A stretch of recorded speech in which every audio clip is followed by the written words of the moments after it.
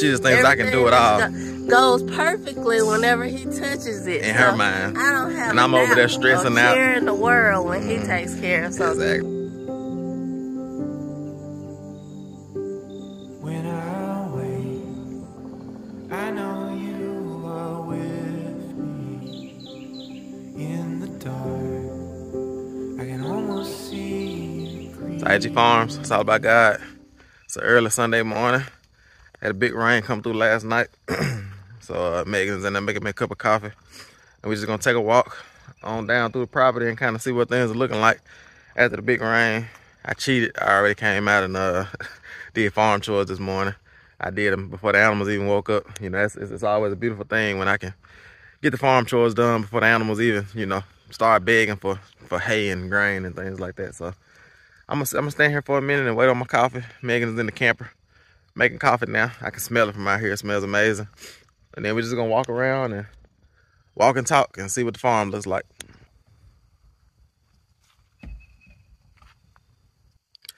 She's nervous about this coffee, y'all, because she brought a new brand of coffee and she's been trying to tweak it to get it perfect. Got something for me? Yeah, all right. see if you like it. Come on with it. I'm nervous about it. Let's see if I can grab it. All right, it looks good. Thank you. You're welcome. All right, ready to walk and talk? Yes, I'm ready. All right. So I guess before we head from this part, let's just kind of give a status of the farm and where things are. So I guess we can turn this way and show you the tractor, the truck, let me keep turning, and the van. Tell them what the connection is between the tractor, the truck, and the van. Well, from yesterday. Everyone's battery just went kaput for whatever reason. The 2 truck batteries both went kaput. And 2 truck batteries. Yeah, that's right. Yeah. Then the van battery. The van battery. We crunk it up yesterday morning, and literally the battery. We should have got some video of it, but it was too much of a detrimental situation because it was letting out toxic fumes, like it was smoking. It was about to explode. It smelled like rotten eggs. Yep. And we had been smelling that smell for a couple of days, you know. We didn't know what it was. And we didn't know what it was. We just thought it was something in the air. And we finally realized that the smell was following us, right? The van, yeah. So when we smelled it again, and it was down here, and it was by the van, we were like, okay, this is connected to the van. And I popped the hood, and literally the van, the battery was smoking, like it was about to explode. And so we gave it about an hour to cool down, and then we researched a little bit. And we thought that the motor might have got the battery too hot, and then we thought the alternator might have overcharged it. But we think we just had a bad battery. And I think I may have overcharged it because the battery went dead in the van one day. And Megan told me. And so I pulled out my Black & Decker battery charger. And, you know, to make a long story short, the charger didn't want to charge the battery. But I decided to make it charge the battery. And so it charged the battery in the van.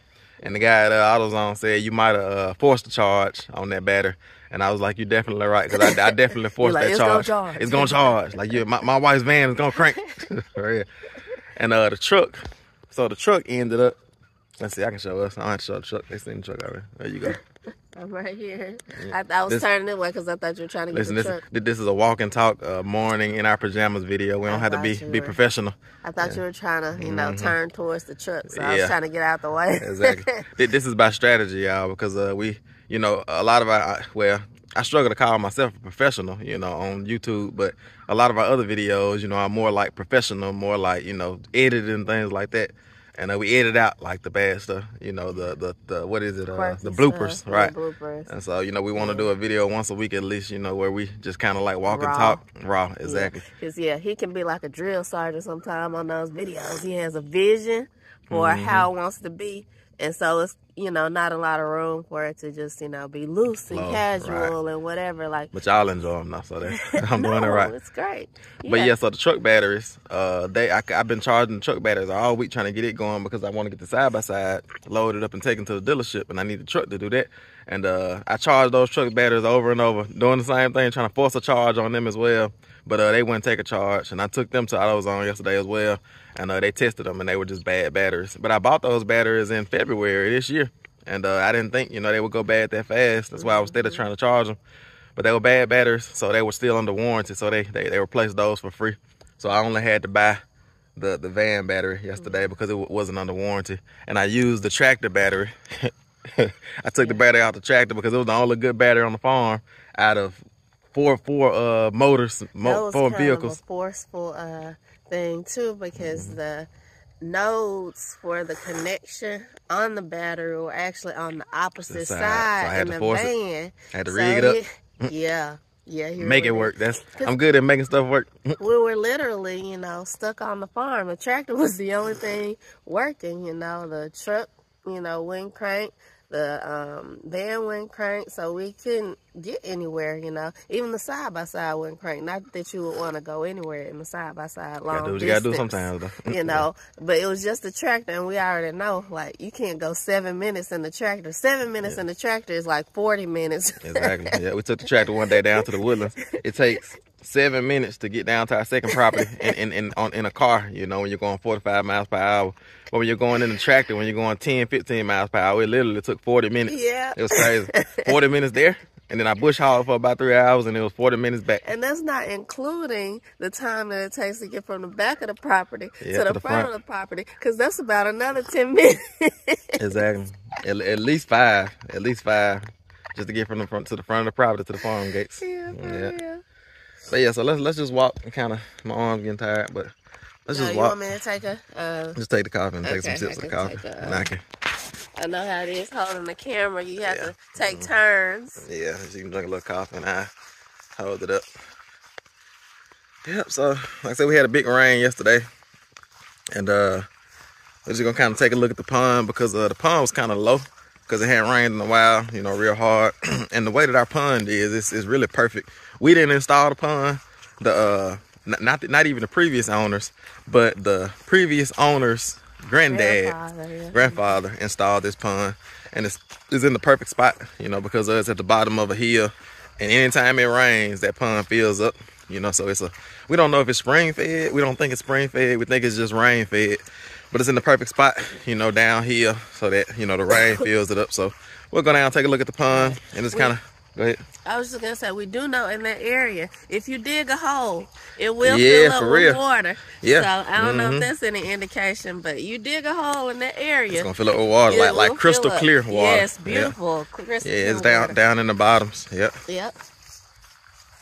So I guess I'll turn y'all around and let y'all kind of see what we see as we walk. I know y'all have seen this view a few times, you know, as we walk, but let me just turn y'all around and let you see it. All right, y'all. So now we're coming up on our creek crossing here.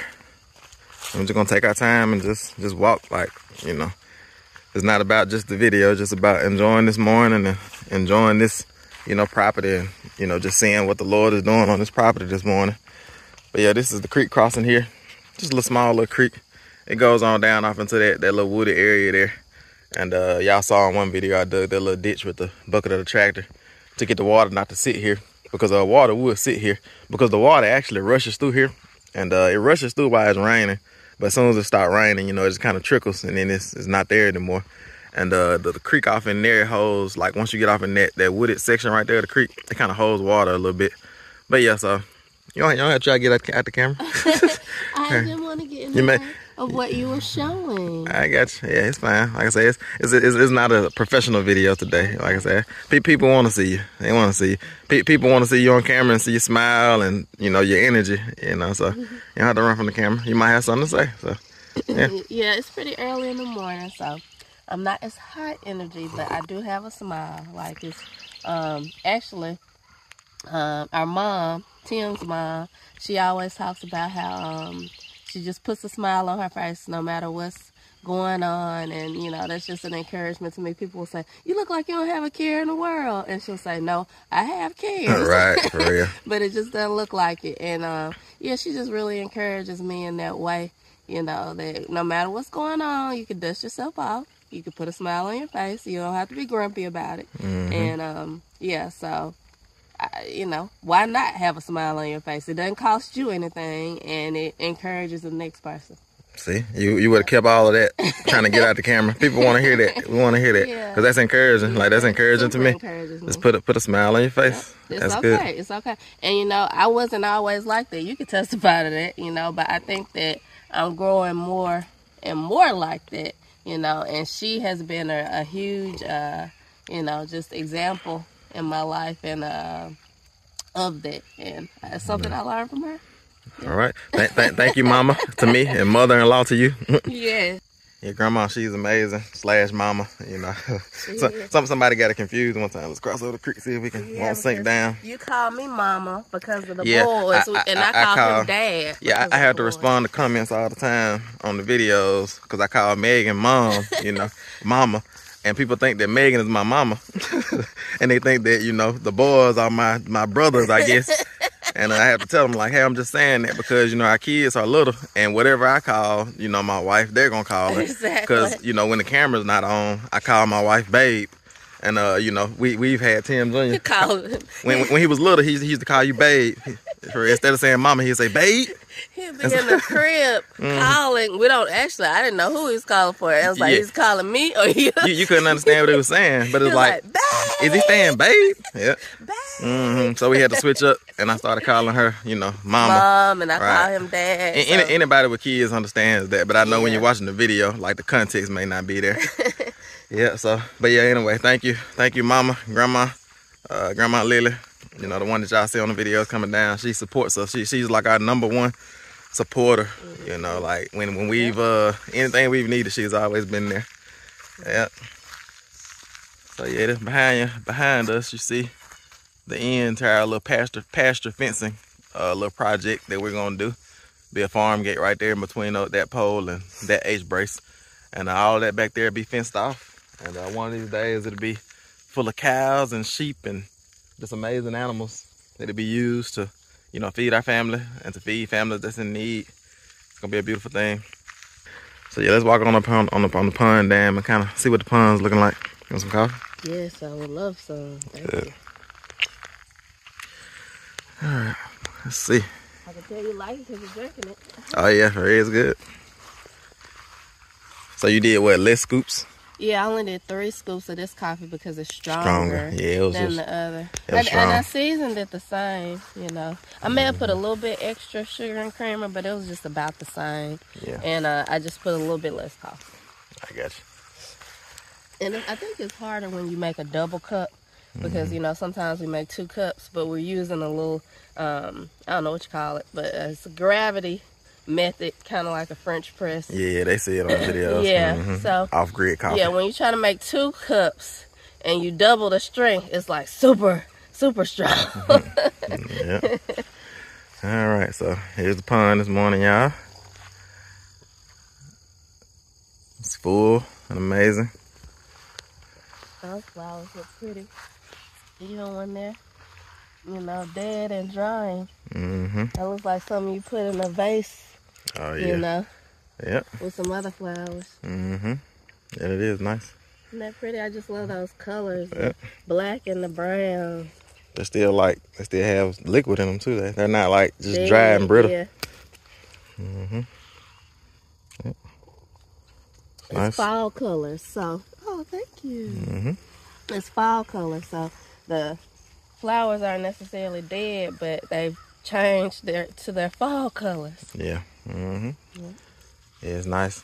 Our goal is always to clear around the pond to where there's no foliage around the pond. But actually, you know, because that's kind of like a suburban, like, you know what I'm saying, like subdivision mindset. But actually, it's best to clear around your ponds, you know, just like on the dam and things, not having the trees on the dam. But around the actual pond, it's best to leave like grass and shrubs and things because that's like the ecosystem for the fish. The habitat. Right. For the frogs and, you know, the crickets and the animals. And the fish to have babies, eat. right? Because they like the bass and the brim, they like to spawn right on the edge of the pond. And they will like have babies, you know, in stick piles and things like that. But they would rather spawn like right on the edge. Yeah. So the pond's looking good this morning. This is up high. It's rose about what do you think, about at least a foot or 2? Yeah. Because it was super low. Like I said, it was down to where you could walk right here. And so the water was probably back there somewhere. So yeah. The pond really looks good. We treated the pond maybe a year ago. Was it about a year ago? Yeah, with some pond dye. Right, and that actually helped because we had an algae. Was that algae? Yeah, it was algae. Yeah, algae problem on the pond. It would get really, really thick and green. And that's actually not good for the fish or the animals drinking it, because our neighbors' horses, they come over and drink the pond water. Dogs drink it. So we treated the pond, and actually it seems as if you don't have to treat it every year. Because I actually like it better when it doesn't have the color from the treatment. Looks it has all blue. A natural color, but the algae has not come back. So I'm really actually very happy with how that treatment worked. And you know, we'll see how long it works if we have to treat it again. But I love the fact that you don't have to treat it multiple times or treat it every year or have to have it that color.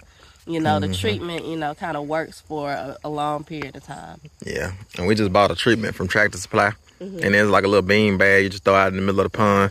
We had to use like 3 or 4 of them to cover the whole pond and get rid of the algae. Gideon, get back over here. What you doing? You see how he was leading solo astray. Exactly, all right. Yeah, but anyway, it works, like I said, because the pond looks good now. No algae, and it's good and healthy looking, clear. Yeah, I told Megan I don't know how to swim. I know y'all probably can't believe that, but growing up in the city, you know, but I don't know how to swim. But this pond, the way it looks, it just makes you want to like dive in there and swim or take a bath or something. Wash your face, like drink a little water. This water looks clear enough to where you probably could drink it if it came down to it. The horses drink it. Yeah, that's not saying much. That's what I said, but they have a little bit different digestive system than we do. Yeah, for real. Yep. Yeah, we had people commenting because many of you that saw our previous video know that a lot of our equipment is down right now. And that was just being so encouraging and, you know, giving us mechanical tips of what might be wrong. And someone even said that they were sorry that Tim is having trouble with the equipment. And I was like, well, thank you so much for being sorry for me, because I'm definitely in need of some sorrow around here. It's rough. But like yesterday, I was just running around crazy. Like, and Megan, she just believes in me so much. I do. I think you can fix anything. I think sometimes it's like I don't get wound up enough. Right, exactly. Because she just thinks I can do it all.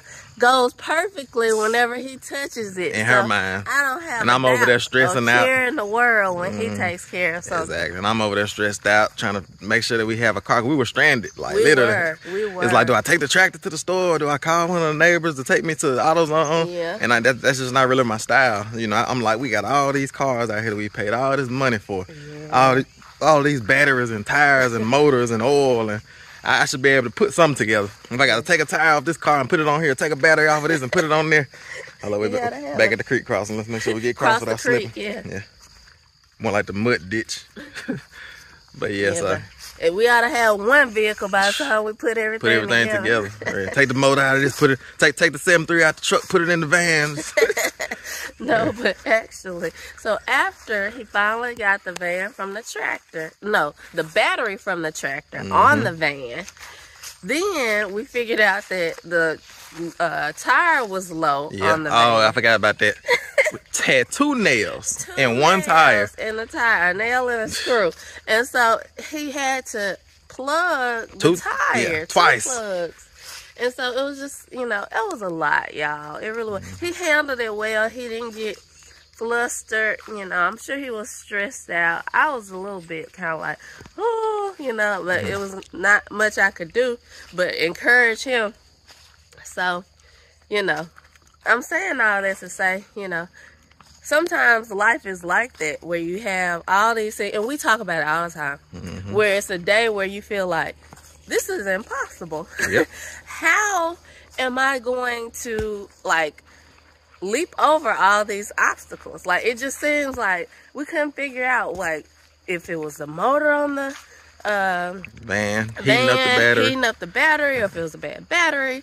We didn't know what was going on because we had so many bad batteries. Like, maybe it's the battery charger because we tried to charge. Yeah, we thought the alternator might have been overcharging the battery, but so we couldn't figure out what was wrong, what route to take, the van, what to do. And we finally we tried to charge the batteries and go in a truck. That wouldn't work. We even tried to take the camper battery off the camper and put it on the van. Dogs, no. And that didn't work. And so we finally got to the point where we put the tractor battery on the van.